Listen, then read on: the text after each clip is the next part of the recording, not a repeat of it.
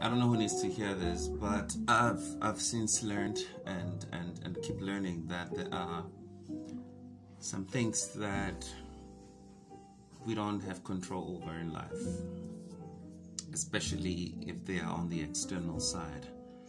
And however, there are things that we have control over, especially if they're on the inside.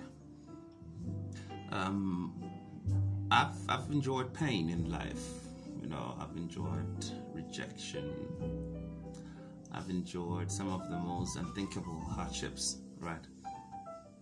And for as long as I learned to cope living with the pain, I think I was living a half-life type of a thing, because every time the pain would remind me that it's still present, it sort of like changed everything about me, in me. And we get to a point where we heal, and sometimes healing could mean that we've learned to cope better with the pain that's still there. We've managed to manipulate our psychosocial states and so forth, and have come to a point of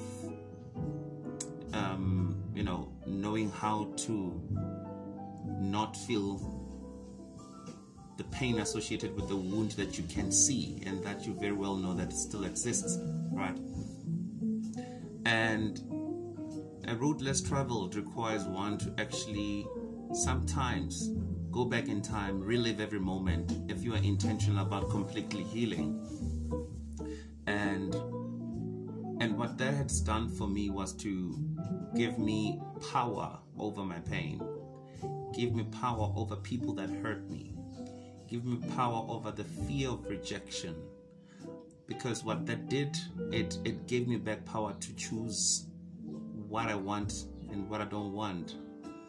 But also, it gave me the freedom to just be without fear or anxiety. When I started recognizing myself for the person that I am and want to become, I equally detached from anything that suggested otherwise.